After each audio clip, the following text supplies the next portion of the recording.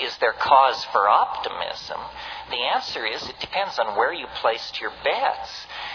If you placed your bets on male-dominated institutions based on consumer fetishism, propaganda, classism, and materialism, then God help you, you should call your broker.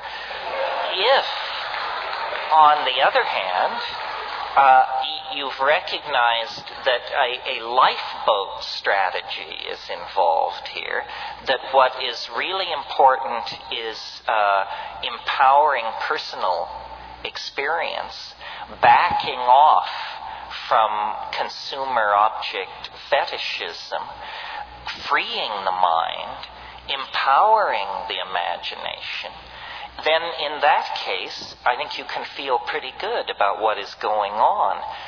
There's a lot of talk about cultural death and disenfranchisement, and it's usually couched in terms of some happy naked people in the rainforest or in Tajikistan making their rugs or milking their camels or something. And isn't it too bad that their culture is being blown up and traded in for mall culture and shopping by remote?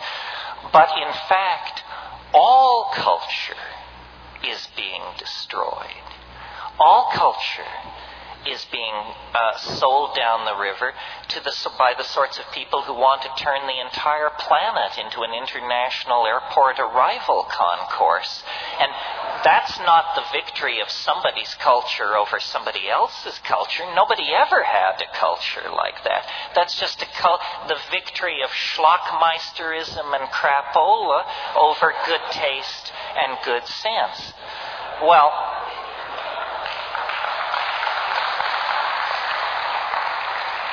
if I